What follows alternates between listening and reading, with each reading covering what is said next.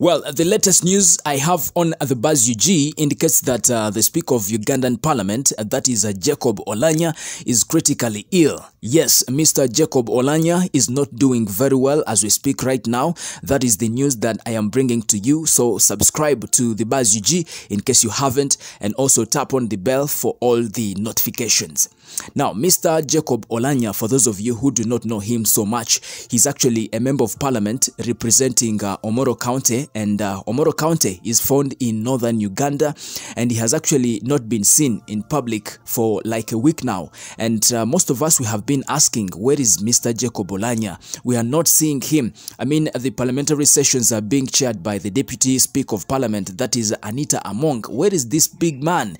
Yeah, so we also had a rumor that he's not doing very well, that he has been flown out of the country, that he's very sick, but we hadn't confirmed exactly. Is it true, or maybe he traveled to some other country, you know, to do parliamentary work? But finally, we have confirmed it that Mr. Oulanya is critically ill, and he's not doing very well at the moment. However, other sources have suggested that it is true he has been sick, but he's recovering. Yes, that is according to other sources. And some others say that he was treated at Nakasero Hospital, but he has been discharged. So I should say we are still receiving mixed reports about his whereabouts. Is he finally at home, or he's still in hospital?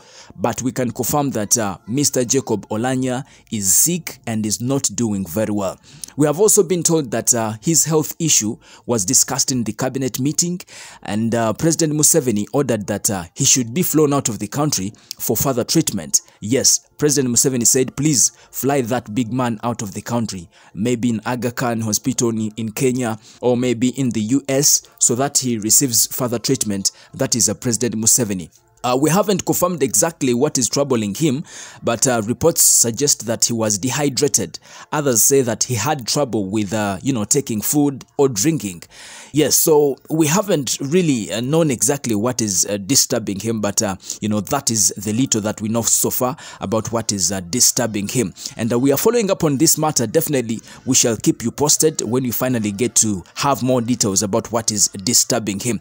But the Parliament of Uganda hasn't issued any statement about, Mr. Speaker's sickness. And this is very unfortunate, because how can someone disappear for like a week and you don't really communicate to the country? I mean, this is some big person we have in a country. We expect the Parliament of Uganda to really be so fast in making sure that the public gets to know where is the Speaker of Parliament. But it's very unfortunate that the Parliament hasn't issued any official statement or any official communication about Mr. Speaker's sickness. But of course, we are still holding on, and we hope that we shall receive that notice very, very soon as the public. But also, it should be remembered that, this is not the first time Honorable Oulanya seriously falling sick. You also remember last year, he was reportedly flown out of the country. So it seems as if he has some serious disease that keeps on disturbing him. So really, I think we should actually pray for him so that he gets back to his feet as soon as possible. I should say that this year has started on a bad note on the side of government, because so far we have lost two big officials in government.